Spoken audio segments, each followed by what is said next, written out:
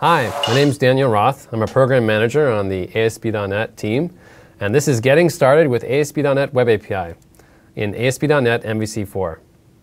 More and more websites like Facebook and Twitter are adding web APIs to their sites to enable integration with native applications.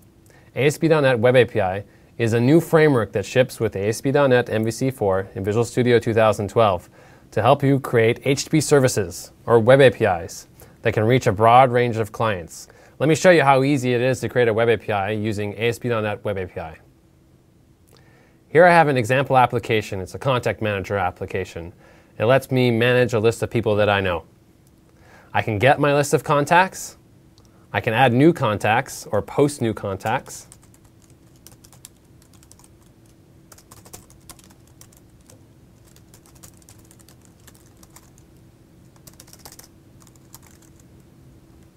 There we go. There's Fred.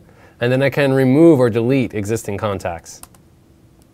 These are all CRUD operations that you expect a web API to be able to support. I also have a Windows 8 App Store application that accesses the same data. Let me show you that. I'm going to get started for you. Here from within this Windows 8 App Store application, you can see the same data that you saw before. I can even see Fred that I added previously, and the contact that I removed isn't here. This is because both applications are pulling from the same data source, from the same web API. In the case of this Windows 8 App Store application, it's using the new HTTP client, which ships in .NET 4.5 to access the web API. In the case of the web application is pulling down the data using jQuery. The web API application also includes an auto-generated help page. Let me click on this API link, and here I can see a full list of the URIs that are supported by the web API, and also the HTTP methods that each one supports. I can even see documentation that's being pulled from the XML comments in the code. If I click on one of these, let's pick the post. I can see documentation for this specific web API and also all of the parameters that it supports. I can even see example requests and responses and their formatting. Notice that Web API supports JSON, XML, and form URL encoded data out of the box. But you can also add your own formatters. Here I added two. I added one for text/directory, which is a standardized format for electronic business cards. This is the kind of format you might use if you wanted to import contact information into Outlook or to Gmail. You can also do binary formats. I added a custom formatter for image/PNG. All of these formats play into the Web API implementation of HTTP content negotiation, which is a standardized way for clients to be able to request a specific format of a resource and then allows the server to decide what format is best. I can also access the Web API directly. Using the browser, let me browse to API/contacts. And using a simple convention with a file extension, I'm going to ask for the contacts data using XML, as XML. There's the full list of contacts. Similarly, I can ask for the data as JSON. Now, Internet Explorer doesn't know how to render JSON, but I can open it up in Notepad. There's the JSON data. ASP.NET Web API also supports the OData query operators. For example, here I can ask for not just all the contacts, but let's use the order by operator to request the contacts in order by name. And then maybe I'd like to only have the top two. We can even skip one.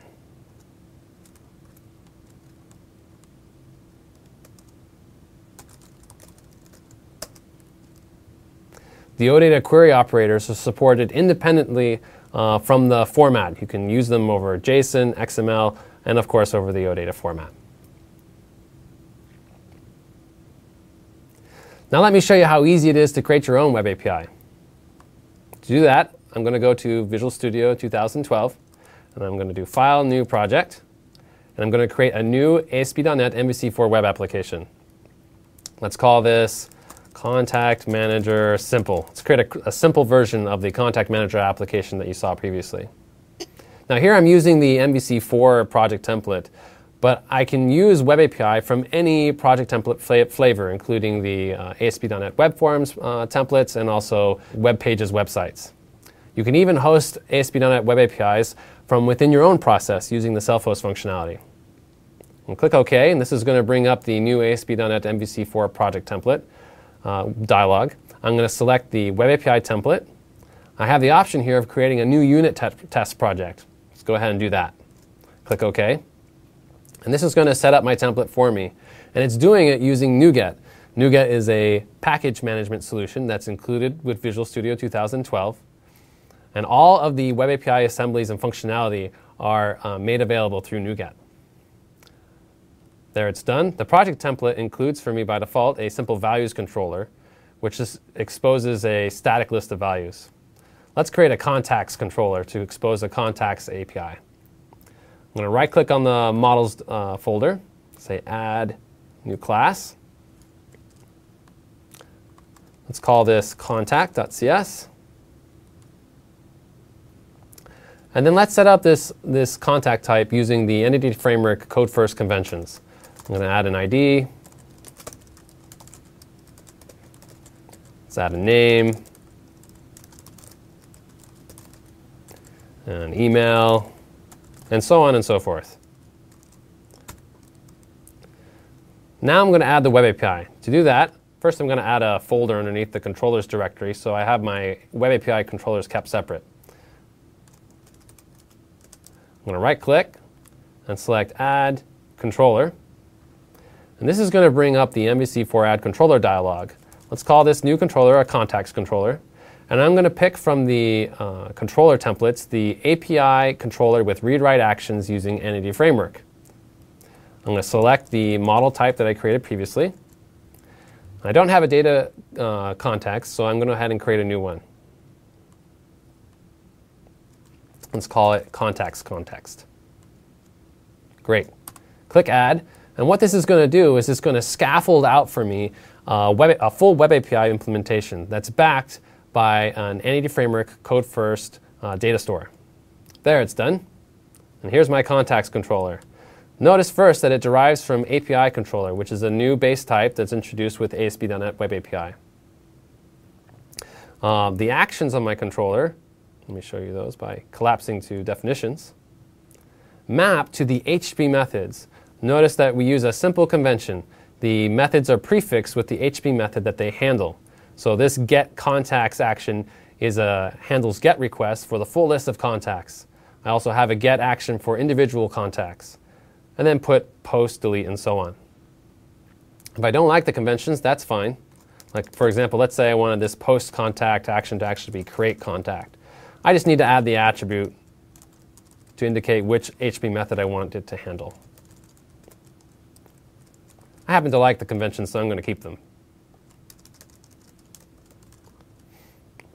If we look at the implementation of this generated controller, we'll see that it's based off of the database DB context that was created previously.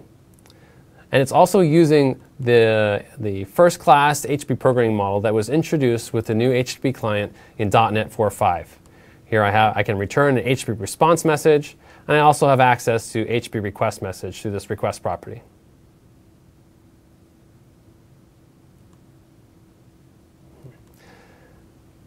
We are using the same HTTP programming model symmetrically on both the client and on the server. This allows me to do things like, when I create the response, to specify a specific status code. For example, here I'm saying I want the status code to be 201 created, which means that in response to this post request, I'm saying that a new resource was actually created, a new contact was added. I can also specify specific headers, like the location header, which is the HTTP way of saying this is where the new resource was actually created.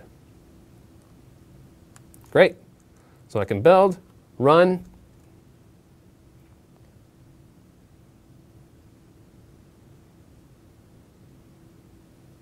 and I have a working web application with a Web API. I hope you've enjoyed learning about ASP.NET Web API. To find out more, I encourage you to go to www.asp.net/webapi to find samples and videos and tutorials that'll help get you started even more. Thanks very much for watching.